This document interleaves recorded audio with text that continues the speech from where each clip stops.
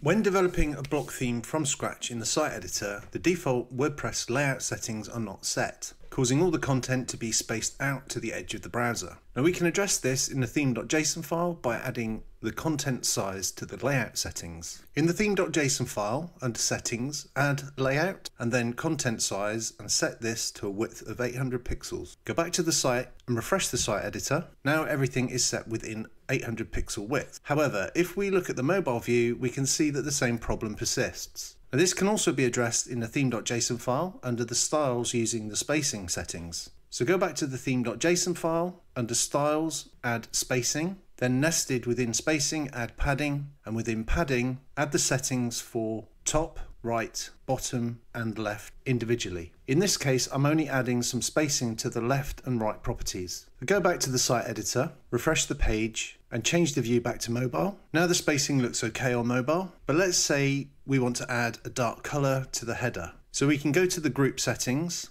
change the background to black, set the text to white, but we notice we have an issue with the spacing again.